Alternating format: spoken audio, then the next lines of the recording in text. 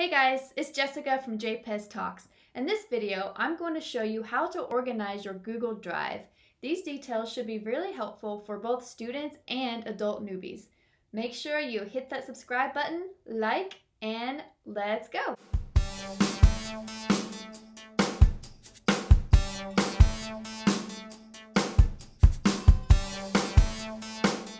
Let's get right to it. I'm actually just going to show you from scratch, even though some of you might already know this. So I go into Google, and the first thing you can do is actually go up to the little app section.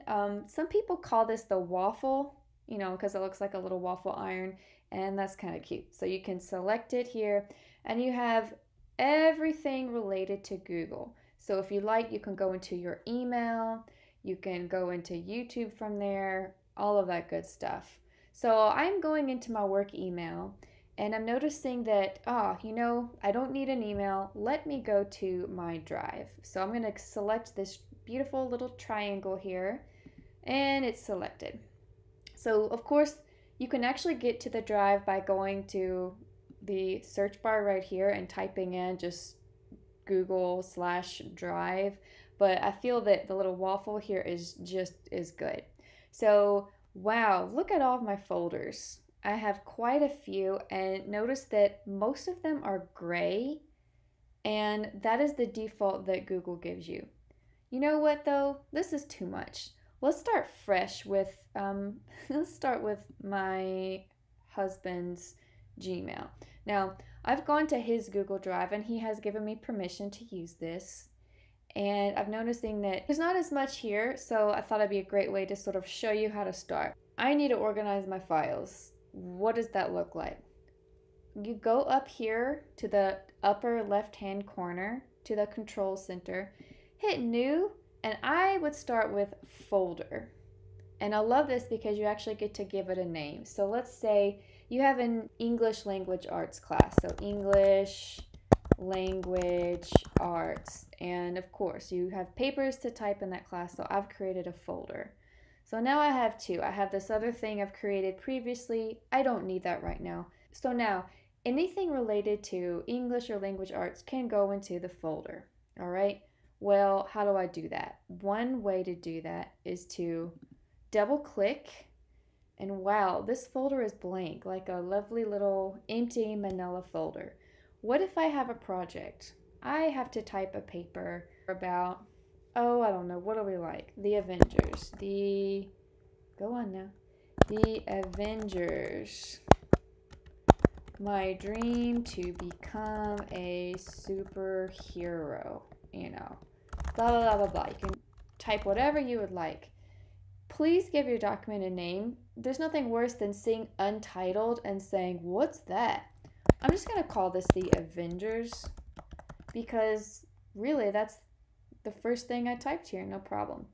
Let's go back to my drive. Now I want to create another folder. Maybe you have a science class and you're required to make documents for science, and perhaps you want to make a PowerPoint, so you might go into Google Slides. You have all kinds of cool options to make a project. What do you do in science class? I'm going to call it volcanoes. And that's great. I like my project, volcanoes. But I don't need to work on it right now, so I just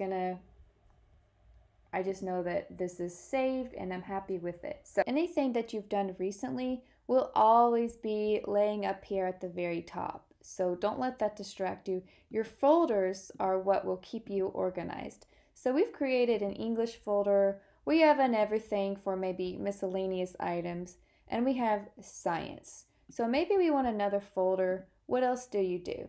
Maybe you want a folder for job info. And I actually still have one of these to this day. I put anything, any resumes, any recommendations, anything useful, that would go into the job info.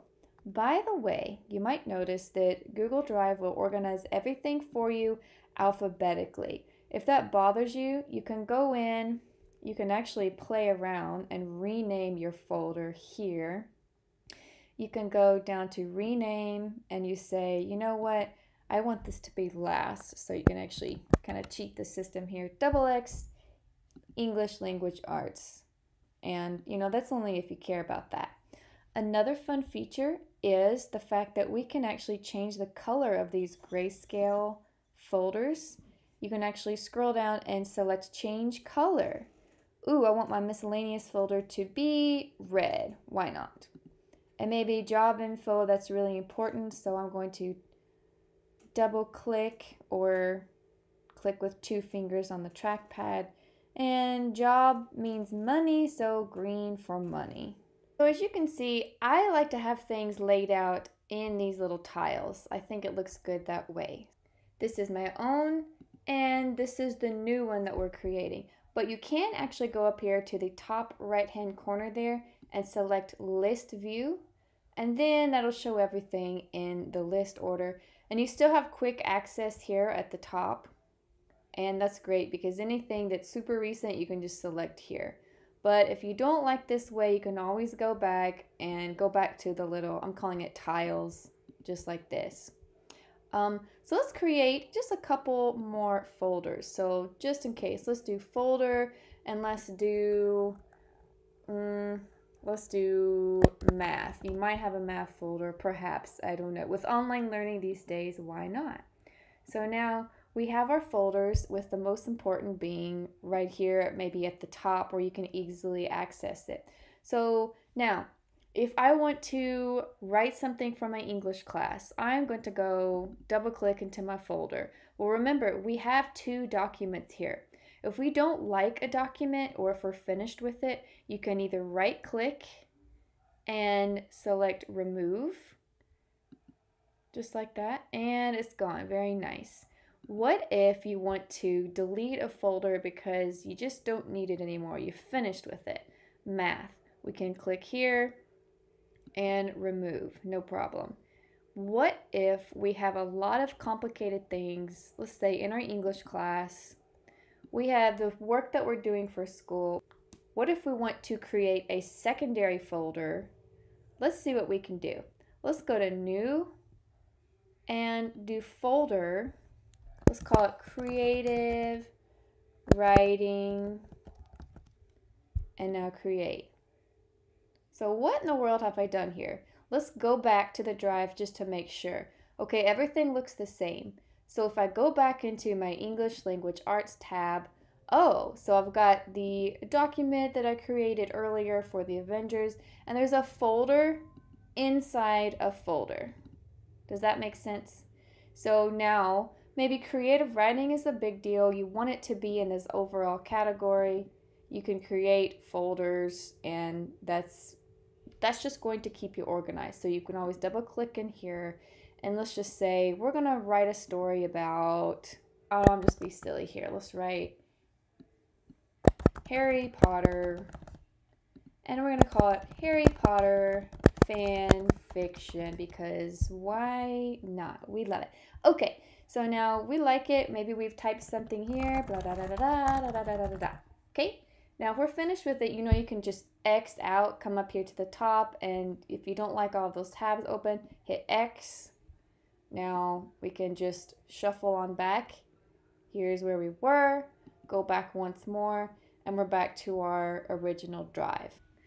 So for this next example, I just want to show you a really nifty trick. I have some random files down here that I have not organized, and they need somewhere to go. Let's see, I want to put JPES tutoring services. I want that to go into, needs to go into my reading folder for some reason. I can just click and drag and hover over the reading tile, and then boom, it goes inside the reading tile. Let's see if it's actually there though. Yep, there it is. So you can click and drag. If you don't like clicking and dragging, you can always do this. You can right click, move to, where is it? There it is, move to, and I want to move this particular document to wherever. I'm going to select vocabulary. So it's going to go into vocabulary, hit move, and it's there. So if I want to double check, I can click in here And this is the document that I just placed inside the vocabulary folder. Thank goodness. The last thing I want to show you is document recovery. Now I know that Google Docs will actually save anything that you've been writing. Let's say you're typing in a document and you realize that you have made so many new add-ons. Let's say you've edited so much and you actually miss some of the old stuff. Like if you have hit this lovely little undo button so many times, you think, uh-oh, I actually want to go back and see all of the edits I've made, all of the previous versions. What you do is go up to the File tab, scroll down to Version History, and you can select See Version History. And once you click on that, you can actually see what you've done. And that's really nifty because now it shows all the previous stuff that maybe you cut out. If you have to prove to somebody, oh, I wrote all of these items and they got deleted, well, here they are again. And you can actually go up and name them something, like draft 1, draft 2. So there you have it. Message me in the comments below if you need any kind of extra help. I know I love using Google Drive. It's just completely useful. All right, guys. Good luck on all of your work.